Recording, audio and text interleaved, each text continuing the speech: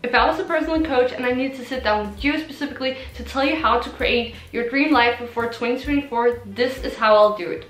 Okay, you guys, 2024 is right around the corner and we need to start getting ready. We need to be on our shit before the year starts. Because we can't just expect ourselves to behave and act like the best version of ourselves when we hit the 1st of January 2024. That's why we need to be a little bit more realistic and start before. In this video, I'll go through everything we guys can do before the year 2024 so that we can actually get kind of a head start before the year actually hits and we want to work out and we want to grind and we want to become the best version of ourselves. But anyways, let's just get right into the video.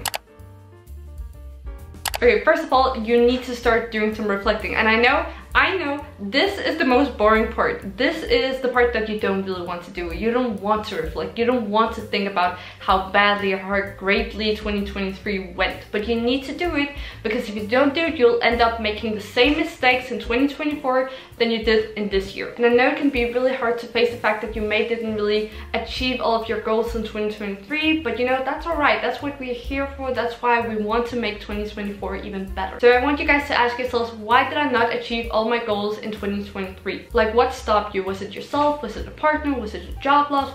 Was it a breakup? And now that you think about like this more surface level issue that you think was the reason why you didn't achieve your goals, now you're going to go a little step further. So you're going to ask yourself why. So let's say I didn't achieve all my goals because I had a lack of discipline. Now I ask myself, okay, Norah, why do I have a lack of discipline? And then I have an answer for that as well. I'm going to be reflecting and journaling and thinking about this really deeply, because then you'll probably find out that it's actually related to a deeper issue within yourself that you need to heal from. It's actually such a big cause to why a lot of people fail in their New Year's resolution is because they don't believe in themselves enough. There's something traumatic inside of them that they haven't healed from. So that is why we need to be doing all the reflection work, all the shadow work, all the deep talks with yourselves, all of it, just to really get to know yourself and really get to know which things used to stop you in 2023 from reaching your goals and how you can actually manage them so they won't cause you any more problems going into 2024. Okay, next up is letting go, because you guys need to let go of all of the situations and people and items and habits and routines that no longer serves you. And I know this is so much easier said than done, but you guys need to try and you guys need to reflect. You need to do the shadow work. You need to do the healing. There's no way about it. Trust me, I've been there. You should start letting go of the past and old beliefs that you have about yourself, because I know you guys have some old beliefs about yourself that, oh, I don't deserve success. I will never get fit. Oh, I will never earn enough money because I haven't seen anybody close to me who've earned that much money or who have been fit or who have achieved this goal. I don't care what it is. I don't care about what you think of yourself. That was your past self thinking that. And maybe it's your current self as well. Maybe it's your current self thinking those bad beliefs about yourself. And you need to start letting go of those, and honestly, take it from somebody who really had low esteem problems. You need to start letting go of all of the bad and dumb assumptions that you have about yourself. The reason why I think that you're not good enough is because you've bought into so many of the lies that people have just been telling you guys over and over again. So maybe it's your parents not thinking you're good enough because you're not smart enough in school or whatever, and maybe it's your classmates who thought you weren't really pretty. And you need to start believing in yourself and in the fact that you are good enough in order for you to act and behave in the way you actually want to act and behave, because you create your reality. You create the lens in which you see reality in. So that's why I really want you guys to look down, look deep, and let go of all the people, situations, beliefs that you have about yourself that are no longer serving you. And obviously this is very deep and can take such a long time, and it's a healing journey. It's not something that happens just overnight, but it's something I want you guys to start now, so hopefully you'll be in a better place by the end of this year.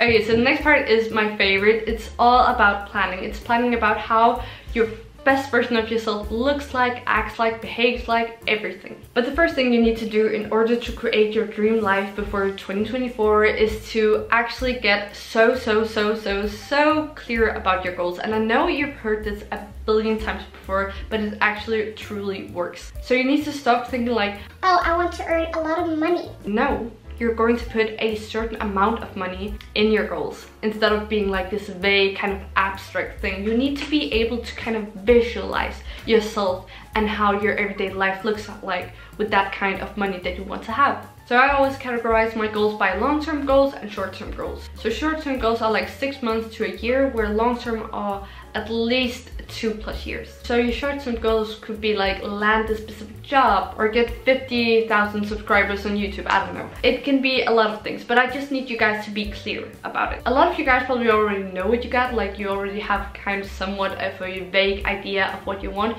You just need to put it down on actual paper. So I've always had kind of like a vague idea of how I want my whole life to look like, but when I actually put it down onto paper, it just makes sense on another level, because now I know what I need to be doing on an everyday basis in order for me to achieve both my short-term and my long-term goals. Okay, I'm so excited about this. Now you guys are going to be making your absolute best version of yourselves morning routine. And you guys, I have actually made 3 small morning routines, each one for how much time you have in your morning, for you guys for free, and you can just check it out. It's right down in the description below. You can either use one of them to a T, or you can also take some inspiration. And I just want to give you guys like incredible amount of value for the time that you invest into my video. Okay, so the next thing you'll need to incorporate before 2024 is an evening routine as well. And again, I've made 3 small routines for you guys that you can also check out in the link in the description box. They're in the same document as the morning routines. The next thing in the planning phase is also to create a vision board. You can do that on Pinterest. There is so many different tutorials on how you can create the most amazing vision board. My only advice for creating vision boards is to create a vision board that actually gets you like inspired and motivated and makes you want to get out of bed and go and chase your goals, and a vision board that really resonates with your higher version of yourself. I'm getting like so excited talking about this because I'm also going to be doing this and it's so much fun. And next up is you need to be creating a mood board for your favorite like outfits and hairstyles that the best version of yourself would wear. This is really to really get you into the feeling of being your best version of yourself, because when you look at that mood board and you're going to pick out outfits in the morning, you're also going to be looking for items that aligns with that mood board. And whenever you go shopping, you can go and try to find pieces that also matches with this mood board. It just really gives you the vibe and the aesthetic of the best version of yourself. Okay, so next up is that you'll need to set either a daily or weekly fitness goals. This can be in steps, in hours, in minutes, in amount of workouts. I don't even care how you do it, because there are so many options for you to do it. You can either say, oh, I want my daily fitness goals to be to reach 10,000 steps. That's a great goal to have. Or you can say, I want to work out at least 3 times every single week. That could also be your fitness goals. You can have a lot of different fitness goals and it can look totally different from each and every single one of you guys. It's really about what you actually want to accomplish with your fitness. And next up, you'll need to create a daily page goal. And some of you guys are not reading, which is like concerning, because if some of you guys want to become millionaires, you need to start reading as millionaires. So if you're not like really into reading, I would recommend like 10 pages a day or something that is really realistic. But if you are reading, set it higher. Like, why not? I read like 40 pages a day to ensure that I'm reading at least 1 book a week. Yeah, and it's not like every day I hit that goal, but I really want to read at least 40 pages a day. And the last bit of this like little planning stage is that you need to start creating a reward system for yourself. So what I mean by this is, obviously you want your big goals to motivate you and to get you inspired and hyped up, but a reward system can ensure you to still be motivated in the short term. So if you say, okay, if I work out 4 times a week,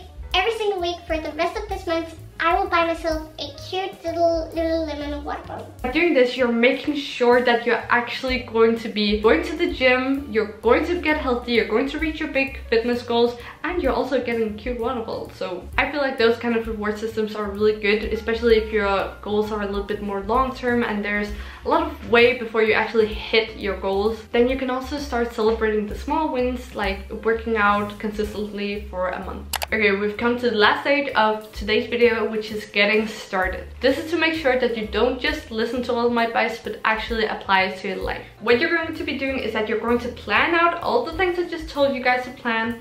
You're going to really get into your mood, really create your vision board, your mood board, your like page goal, your fitness goal, all of the above. So what you're going to do to actually start creating your dream life before 2021 is that you're going to plan out tomorrow and you're going to incorporate your different goals. This means you'll need to plan out tomorrow, you're going to incorporate both your morning and your evening routine, you're going to create a detailed to-do list, and you're also going to be eating healthy throughout the day. And I want you guys to plan out an evening walk for tomorrow where you're going to be reflecting on how your morning routine was, how eating healthy for the day was, how you've just been feeling throughout the day. You're actually going to plan out your day tomorrow, like right now.